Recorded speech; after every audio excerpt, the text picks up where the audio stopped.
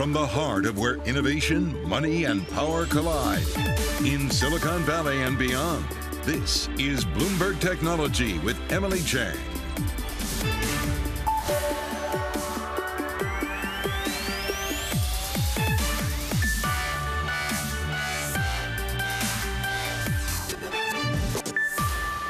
I'm Emily Chang in San Francisco, and this is Bloomberg Technology. Coming up in the next hour, Elon Musk unloads $5 billion worth of Tesla shares as the billionaire tax debate continues to rev up. And he planned to sell them long before his Twitter poll. Apparently, we'll talk about what that really means. Plus, Bumble shares falling to their lowest level since going public after a drop in subscribers at its European dating app, Badoo. We'll talk to CEO Whitney Wolfe Herd about the future of dating in a post-COVID world. And Alibaba's record-breaking Singles Day, the shopping festival raking in more than $84 billion in sales. How this impacts the Chinese tech giant after a year of increased scrutiny from Beijing. We will get to all of that in a moment, but first let's get a look at the markets. U.S. stocks pulling back from rebounds, Tesla fluctuating on the back of Musk's share sales, and Disney slumping on the back of earnings. Our Sonali Basak has the full picture. Sonali, take it away. Yeah, hi, Emily. You do have the S&P jumping back a little higher today. It wasn't a big rise, but it is after 2 days of decline. And guess what? More than that, you have the NASDAQ rising higher than the S&P and the Russell 2000 rising even higher than that. So you do have a pretty broad-based rise here. You had volatility lessening on the day, but obviously that volatility has not been enough to deter some of the risk-taking we've seen.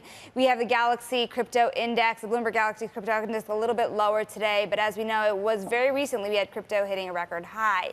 When we look at that Russell 2000, like I was talking about, 3,000 members that we were talking about, we have a broad-based rally here, finally a bid being caught in small-cap stocks. People worried about valuation among the bigger companies a little bit. You have companies, more of them moving above their moving average, their 200-day moving average. And if you take a look as well, let's look at the tech subsectors here, because we do have as well of a rally in many of those sectors, though not as broad-based as you are seeing over in the Russell 2000, the smaller stocks like I was talking about. You have the stocks up 1.9%, the biotech index, like I was saying, down a little bit on the day. The Golden Dragon China index up 5%. That's the biggest of the group over there. And the electric vehicle makers up 1.6%, though that is nothing when you look over at something like Rivian that was up 20% for a second day. All right, Sonali, thank you so much for the roundup. Meantime, Elon Musk sparking heated debate over the weekend when he asked his Twitter followers whether he should sell a big chunk of his Tesla stake. Come Wednesday, he unloads $5 billion worth of Tesla shares, but it turns out he may have planned that sale months ago. Let's bring in our Ed Ludlow. So, Ed, the Form 4 comes in, and we are digging through it. You are digging through it, trying to do the math. What exactly did he sell and why? So the headline is $5 billion worth of shares, 4.5 million over the course of 3 days, but they're not all the same. So about $1 billion worth were tied to tax obligations that Elon Musk had on options. You know, in 2012, he was granted options as part of his compensation. Those expired next August. So he exercised the options and he owed tax on that. So what did he do? He sold enough shares, 934,000, to meet those tax obligations. Now, that leaves 3.9 million shares and about $4 billion of other stock. There was nothing in the filings about whether he planned this in September like he did with the options one. There was nothing about it being tied to tax obligations. He just sold the remainder of stock. Okay, so at least some of this share sale was planned. Some of it, right? Then what does that Twitter poll actually mean? Is it misleading? Well, when he tweeted that, he knew that he had arranged this payment schedule based on exercising those options and selling stock to meet the tax obligations. He filed that on September the 14th. So that's months. We have no idea about the remainder. Almost $4 billion worth of stock that he sold Tuesday, Wednesday at a really elevated price. Obviously, the shares had an incredible run up of late, although it dropped off following that tweet. Right. We don't know the psychology. And of course, he could still sell 10% of his stake, like Twitter seems to want him to. Right. If you're an investor in Tesla, how often has Elon Musk tweeted in a way that moves the stock? I think we have great examples of that, right? You go back to the tweet, August 2018, funding secured. The tweet. Incredible. And the shares jump 11%. He is then reprimanded by the SEC over that. You know, even as recently as November 1st, when the Hertz chaos was going on, there's this deal. Bloomberg reports a deal of Hertz. Hertz says they've received Teslas, and yet he tweets no contract with Hertz. The stock moves. You know. He's also tweeted that he thinks Tesla stock is too high. Right. Valued too highly. Right, and it's unusual behavior for a CEO. But remember that what all this comes back to is not about Tesla's valuation, according to the Twitter poll. It was about tax. It's also about this debate, right, that billionaires aren't paying enough Right. or using tax havens or somehow avoiding taxes. Is he trying to buffer his image here, or does he actually want a real answer? Clearly he's thinking about this. You know, I was at Code Conference where this was put to him, and he said, whoa, I do pay tax. You know, there's a ProPublica report that he didn't pay tax, right? He says that he pays an effective rate of 53% tax, but he doesn't take a salary from Tesla or SpaceX. The only way he can pay tax is through his stock and options. And so he says, hold on, you guys want me to pay tax? The only way I can do that is to sell the stock. Mm-hmm. All right. Well, we'll keep watching his Twitter, as we do. Oh, yeah. So much fun. Bloomberg's Ed Ludlow, thank you. Meantime, Disney is trying to ramp up excitement for its Disney Plus Day coming up this Friday with some new promotions for subscribers. This after the streaming service added a disappointing 2 million subs, a far cry from last quarter when nearly 13 million users signed up. This while rival Netflix is expecting almost double digits next quarter thanks to original hits like Squid Game. For more, I'm joined by Rich Greenfield, partner at Lightshed Ventures. So, Rich, what do these new numbers tell you? Are they perhaps maxed out on new subscribers, especially in the United States? You know, Emily, it's just sort of sad, right? I mean, at the end of the day, Disney's got some of the world's best content, and they have all the ability to effectively win if they want to win. But like many legacy media companies, they're dealing with the balance, and they're conflicted. Do we support our legacy TV businesses? Do we support the movie theater business that we've been in for years and decades, I should say? You know, if Disney wanted to have Shang-Chi, Eternals, all of these movies, West Side Story, only available on Disney Plus, they'd have an incredible slate of content in Q4 for Disney Plus. Instead, you turn on Disney Plus, top title is The Simpsons, Mickey Mouse Club, Bluey, Moana. Like, it's just, honestly, it's just embarrassing how bad the kind of headline content. There's nothing for anyone over the age of 10 in terms of fresh content. And they keep saying it's coming, it's coming. They have an incredible array of content for adults. I mean, The Bachelor, The Bachelorette, Dancing with the Stars, all of this content could be Disney Plus exclusives, and they could have a really comprehensive service that could be driving subscribers at far higher prices.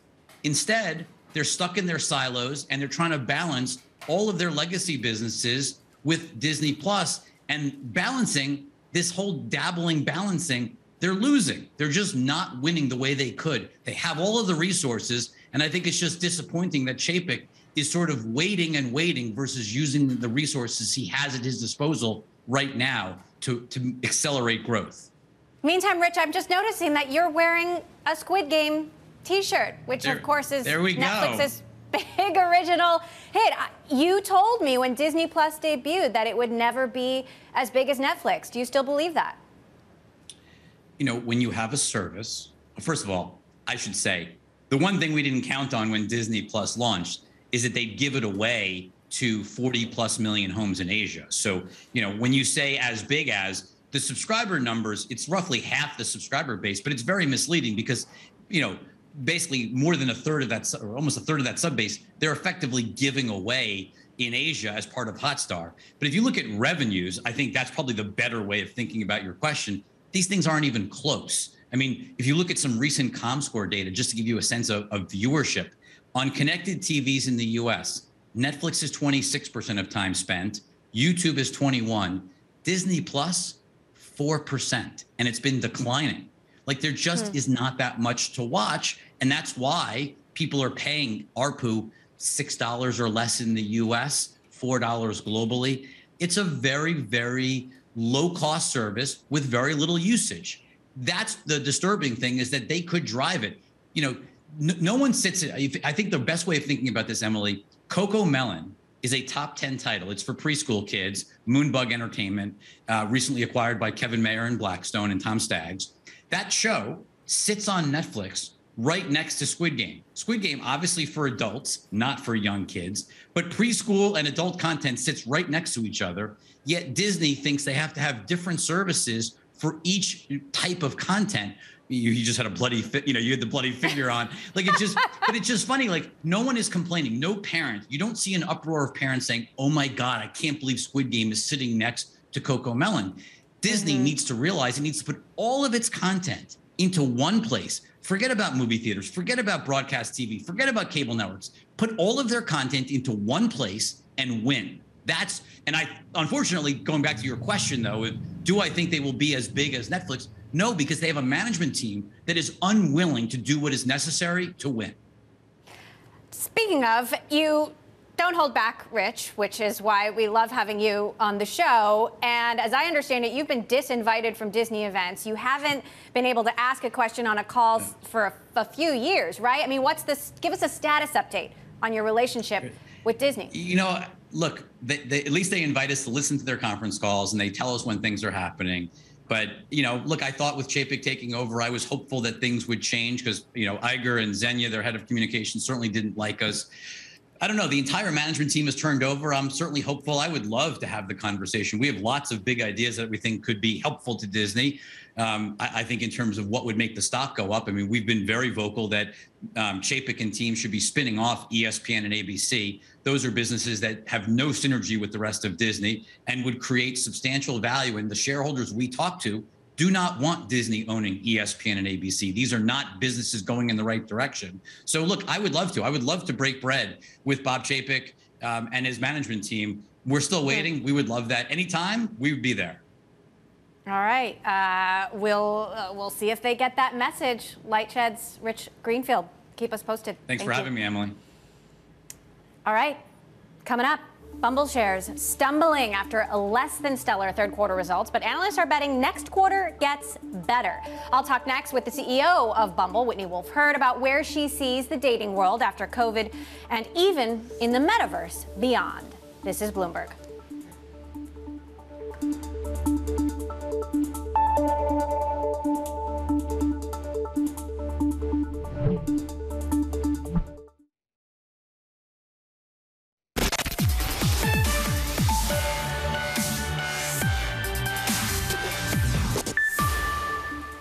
With life getting ever closer to, well, some sort of normal, so is the world of dating. Bumble reporting its third quarter earnings, and while it missed Wall Street estimates, paid users for the dating app that allows women to make the first move did increase. What is the future of post-pandemic dating for those looking for love? I'm joined now by CEO and founder of Bumble, Whitney Wolfe Herd. Whitney, always good to have you here on the show. Look, the stock dropped almost 20%. Today, there's concern about the miss in paid subscribers and also what's happening with Badoo, a decline in users there. What is your message to investors today? Yeah, so great to be here. Thanks for having me. Let's just lay the groundwork for a quick second before we get into the paid user question. So we are always focused on the fundamentals, and we had an excellent Q3. We expect revenue to accelerate year over year, which is why we raised our guidance for Q4 and the full year. And Bumble app is doing exceptionally well. So let's talk about the paid users for a moment. Our strategy has been to create value-added experiences that our users want to pay for, that adds value to their experience. So in the last several quarters, this is focused on creating premium experiences through our second tier on Bumble and Badoo. So this resulted in higher RPPU, average revenue per paying user, and fast revenue growth. But it's not a strategy that is focused at the moment on selling low price point consumable offerings to everyone. Thus, it results in lower subscription numbers. But that said, we are very confident in our underlying business. We do not have an issue. Our users continue to grow. They are growing at a very rapid pace. And we have more and more opportunities to generate higher numbers of payers. This is going to be strengthened through new products that we have on the roadmap for 2022, and in addition to just our normal business practices. So that's the way we are thinking about payers. I think there's a bit of confusion in the market, which is, par for the course. And then as we turn to Badoo, I think it's on the Badoo point, I think it's really important to note that we implemented some temporary changes in our billing and payment systems on Android that by design eliminated third-party payment options just very temporarily. So this also had the effect of improving our PPU, but not growing that number of payers. But we've since reversed that, given some changes in the App Store environment, and we are rebounding from this as well. So, look, the U.S. is fairly open now. There are still COVID challenges in Europe. What does the future of dating in a mid to post-COVID world look like? What are the trends that you're seeing? So, the trends are really fascinating. Throughout COVID and currently, Bumble continues to grow rapidly around the world, irrespective of the COVID environment.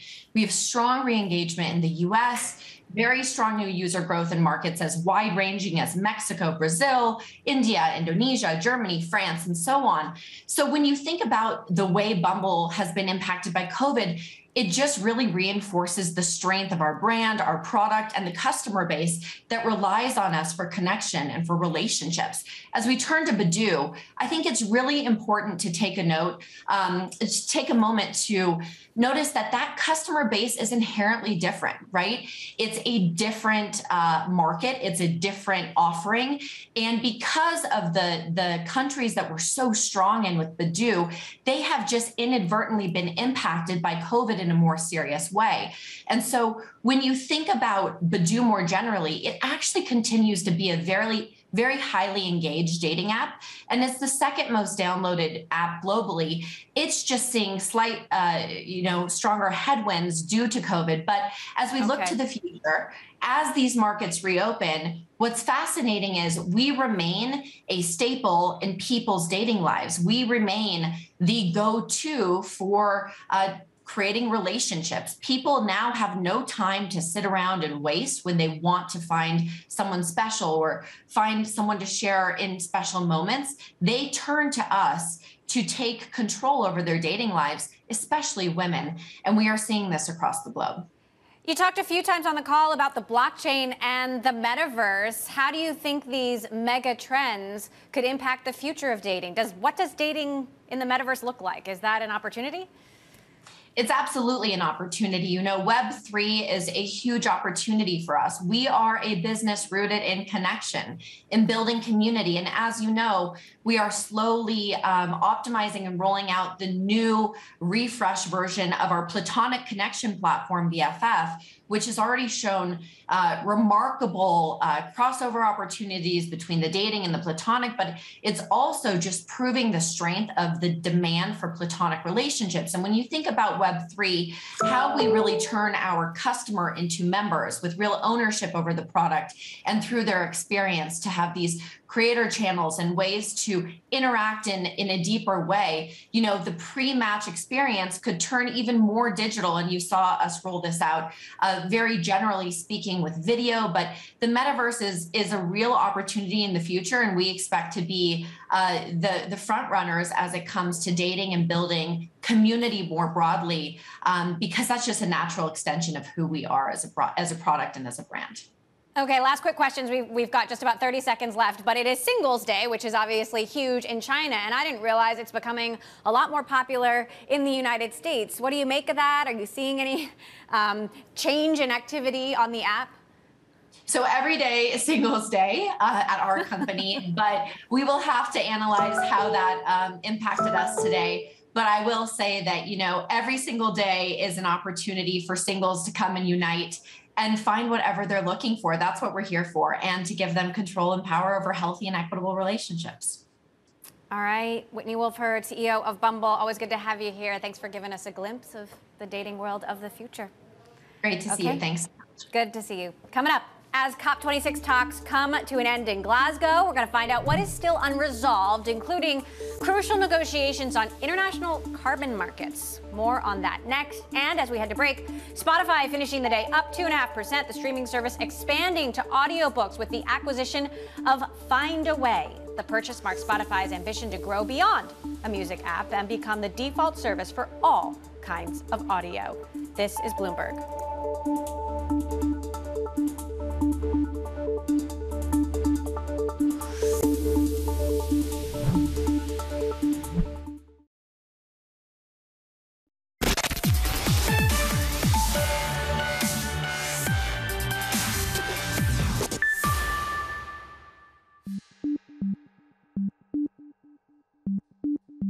The fight against climate change requires a rethink of the way we live, the way companies conduct businesses, and the way governments design policies in every sector of the economy. Reducing emissions comes at a cost, and here is what could help reduce the burden and accelerate pollution cuts. Carbon markets. The idea is this. Countries where carrying carbon is expensive and difficult can buy credits representing emission reductions from nations that already lowered their pollution more than planned. Companies can invest in projects that lower greenhouse gases in other countries too. Such projects, for example, replacing dirty sources of energy with renewables, will generate offsets, which then can be traded further. Demand is booming for offsets, as corporations and governments spend billions of dollars to meet their net zero targets. More credits have changed hands in the first 8 months of this year than in all of 2020, according to Bloomberg New Energy Finance. While nations and some companies have relied on carbon markets for quite some time already, the quality of offsets varies. There are concerns that some of them produce hot air or fail to respect human rights. The Paris Agreement paved the way for new carbon offset programs in Article 6. There, the issuance and quality of credits will be overseen by the United Nations. A well-designed market could spur up to $1 trillion of investment in developing nations and encourage low-carbon innovation. But if the rules are too lax, it would merely give a pass to companies and governments to pollute more than they should. That was Bloomberg's Eva Krukowska reporting on the COP26 talks wrapping up in Glasgow.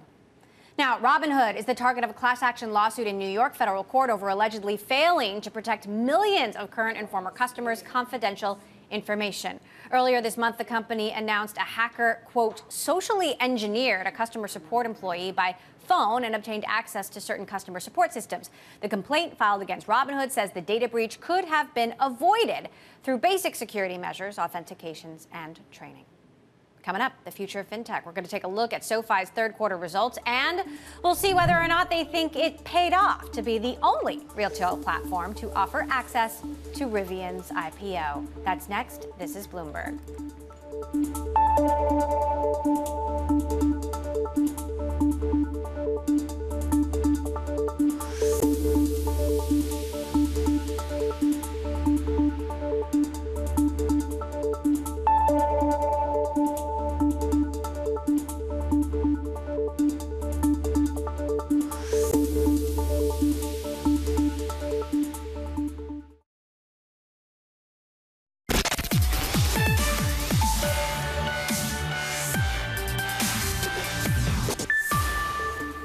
Welcome back to Bloomberg Technology. I'm Emily Chang in San Francisco. Let's get more on the markets with Bloomberg's Ed Ludlow. Ed, you were all over Rivian's big debut Wednesday. Of course, you had an exclusive interview with the CEO. How was day two? You know the expression, a picture can tell or say 1,000 words.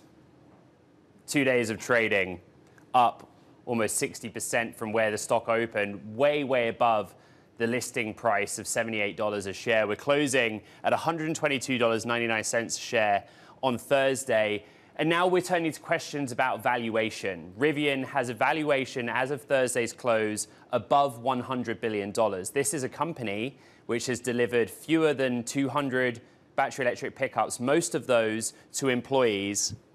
That is its market capitalization. There's already intense debate around Tesla's valuation above $1 trillion and it delivering probably less than 1 million vehicles this year. And this is all the intense debate that's going on Twitter among Wall Street analysts, around investors sitting on the sideline and asking, is this a company we should be buying into? This is a growth company. This is a bet on its future and the markets it's moving into. Let's see where it sits among the pantheon of all-time US IPOs.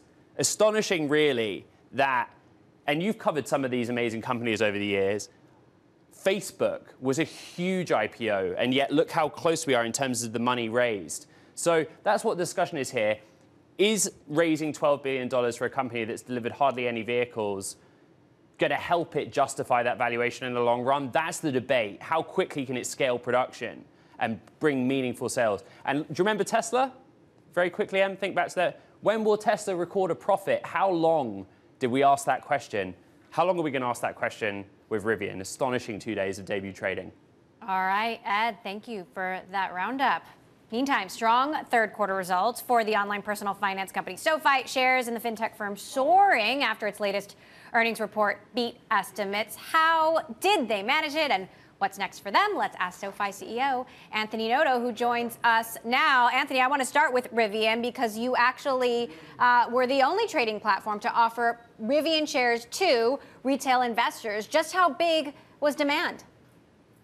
There was a lot of demand. It was obviously a very attractive IPO for investors that are looking to invest in innovation and also invest in a new platform for vehicles. Obviously, on the EV platform, we had about $300 million of demand from our member base for the IPO, and we were able to deliver at least one share to everyone that confirmed the order and had funding. But obviously, we were well oversubscribed like the rest of the deal, so not everyone got 100% of their confirmed orders, but everyone did get a share. Well oversubscribed. Can you tell us how oversubscribed? Sure. The demand was very strong, well in excess of the supply that we had. I can't get into details beyond that. Do you wish it could have gotten more? You got 0.4%. And how much did this pay off for SoFi? Well, the way we think about it is we want to deliver a value proposition for our members where we're a one-stop shop across all the major financial products that someone needs in their lives and to build a lifetime relationship. Investing is one of those areas, and having different selection within investing is important.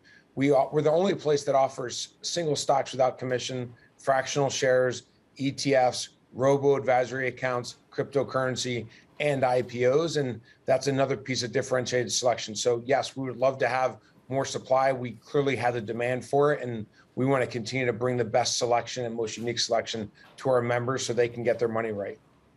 We saw Coinbase and Robinhood report disappointing results, for at least as far as investors were concerned. Your stock, on the other hand, soaring on the back of your report.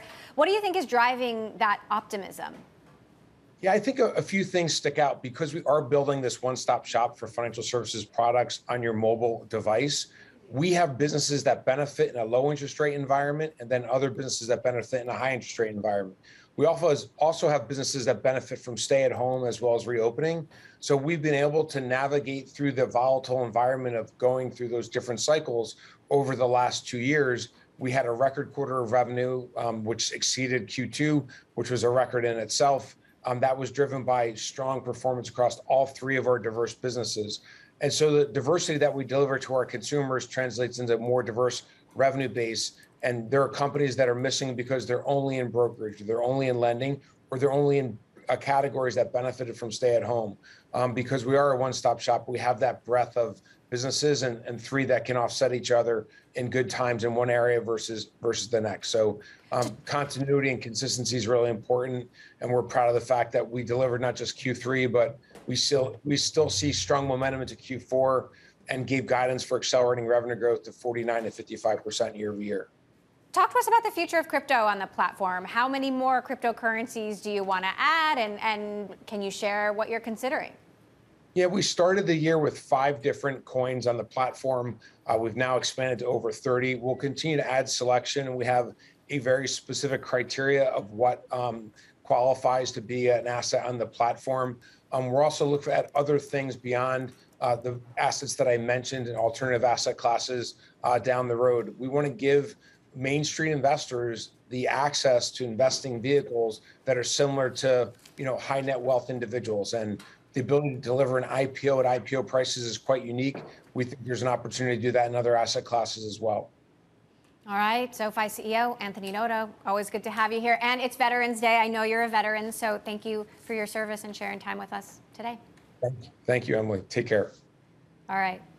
Some other news we are following. Uber is raising its base fares in London by 10% to attract more drivers. Customers have complained on social media about longer wait times, cancellations, and higher fares, especially during peak hours. Uber says it needs about 20,000 more drivers in London to help get service to normal. And shares of Beyond Meat plunging the most in a year. The maker of plant-based meats releasing a disappointing sales projection for the next quarter that sparked concern that the company's fast growth in recent years is starting to taper off. Coming up, The online education platform Masterclass has announced a range of new offerings ahead of the holidays. We're catching up with Masterclass CEO David Rogier next. This is Bloomberg.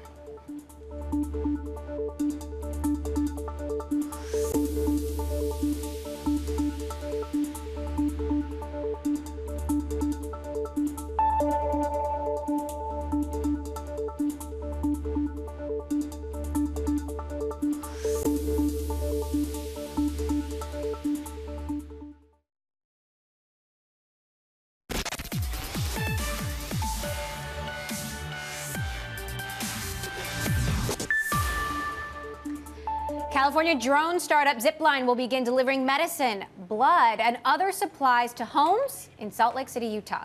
The company's fixed-wing drones have been transporting medical supplies to rural clinics in Rwanda and Ghana since 2016. Zipline says it expects to make its first deliveries in the spring of 2022 and reach hundreds per day within 4 years of launching that service.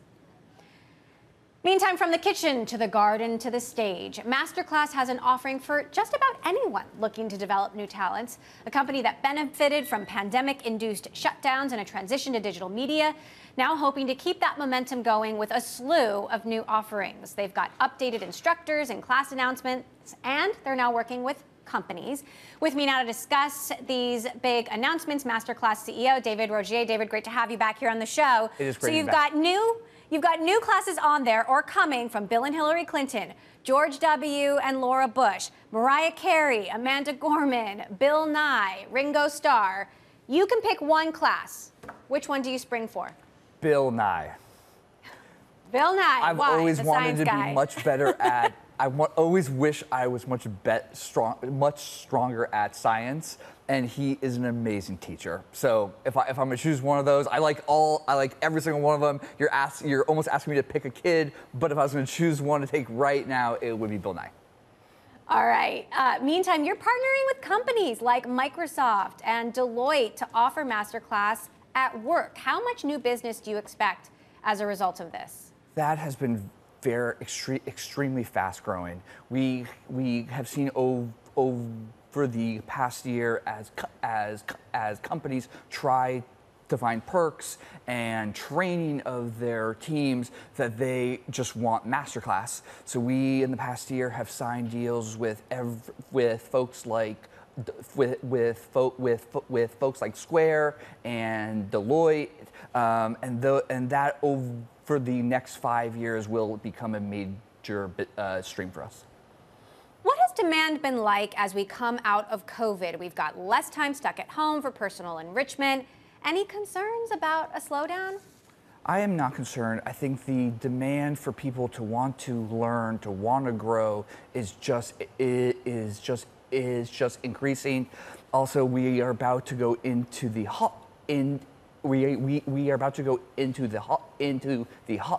holidays. We are a gift that is not stuck in any port, that is not delayed. So I am thrilled and excited for the end of the year. And what about demand ahead of the holidays? You know, I know that Masterclass has often been a popular gifting option. It has always been one. I think this end of this year, we have a class for everyone. It is a great gift, and it's also one that, despite all the slowdowns in the supply chains, it is one that you can buy and get. Are you thinking at all about live events or events in virtual reality or even the metaverse? Is that on your radar? Those are things that we're talking about. It is not going to be something in the short term.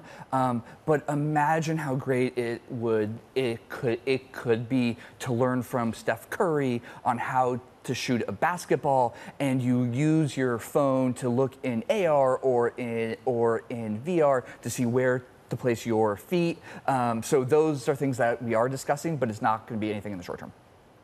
Now, it's not inexpensive, $180 for the base subscription. You go up to $276, something more premium. Do you foresee a time when that cost will come down?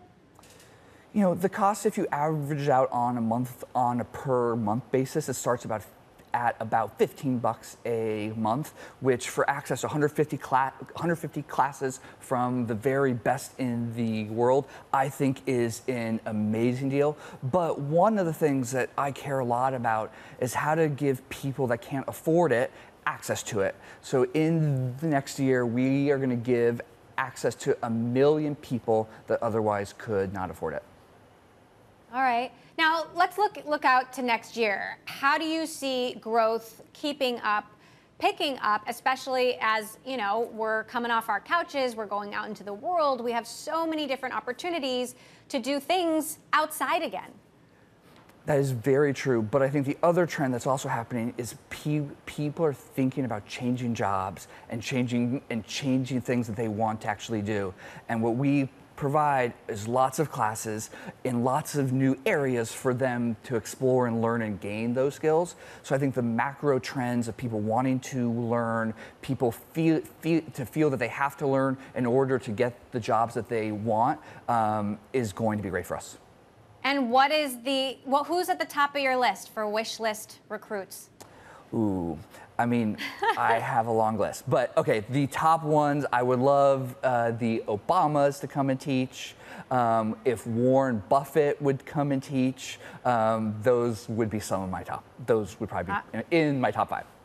All right, we'll try to get that message to them, David. Thank you, Emily. David I appreciate Rogier, CEO of Masterclass. Great to have you back here on the show. Thanks for stopping by.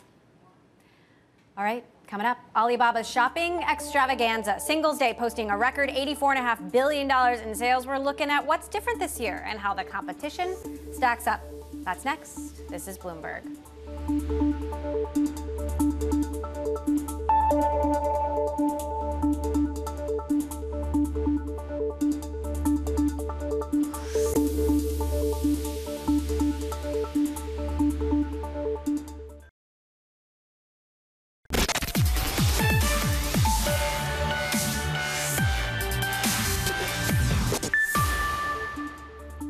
Alibaba Singles Day is the world's biggest shopping spree, eclipsing other events like Cyber Monday and Black Friday. One of the biggest recent drivers of that growth has been live streaming influencers, some of whom have built massive followings and can move billions of dollars worth of goods in a single broadcast. Here's a look at the growth and the future of e-com live streams. Meet China's most popular retail influencers, Via and Austin Li Jiaqi. These two have such big followings that Li once sold 15,000 units of lipstick in just 5 minutes. Together, they racked up sales last year of $8.2 billion. That's made Via a multi-millionaire at age 36, with one of her broadcasts pulling in a record-high audience of 37 million people. That's more than the Game of Thrones finale or the Oscars. 5, 4, 3, 2. Across mainland China, online streams raked in revenue of about 149 billion last year. That's just under 1 trillion yuan. That represented about 10% of China's annual online retail sales of just under 10 trillion yuan in 2020. Astronomical growth, really, for an industry that Alibaba pioneered as a marketing tool just 5 years ago. A survey last year found that almost 40% of all Chinese internet users had watched e-commerce live streams. 28,000 companies now operate as live streaming agencies, growing so successful in some cases that several are said to be considering going public. But all this capital flowing into these influencer incubators has drawn increased scrutiny from Beijing. In April, regulators set new rules controlling the types of goods and services sold and how they're marketed towards viewers. They also cracked down on fraud, with several influencers and agencies accused of selling fake products and inflating sales figures, earning them fines and bans from using streaming platforms. But the biggest impact could come from regulations linked to Beijing's Common Prosperity Drive. As part of the initiative to reshape Chinese society, authorities have cracked down on the culture of celebrity, putting at risk one of the key pillars of the industry's success.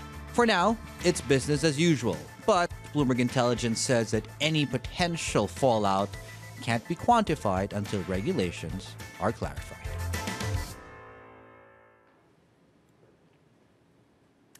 Singles Day posting a record $84.5 billion in sales and could serve as an indication about what holiday shopping looks like this season globally. Joining us for more, Bloomberg's chief North Asia correspondent, Stephen Engel. Stephen, what's your big takeaway? That's a big number. Hi.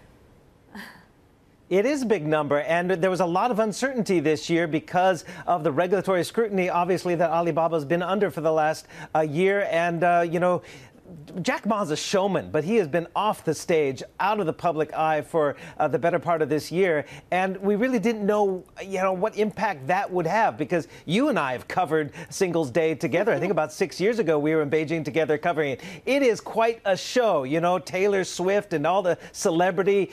This year, they took the high gloss out a little bit and went more low key. They did not necessarily want to have that big electronic telethon-like tally of gross merchandise value racking up every second billions and billions and billions of dollars. And oh, look, Jack Ma's getting even more rich, more influential, more powerful. So they kind of did away with that and focused more on promoting some philanthropic endeavors and aid to the rural and the poor. And there's going to be actually a lot of costs associated with that, according to Bloomberg Intelligence. But less glitz and glamour.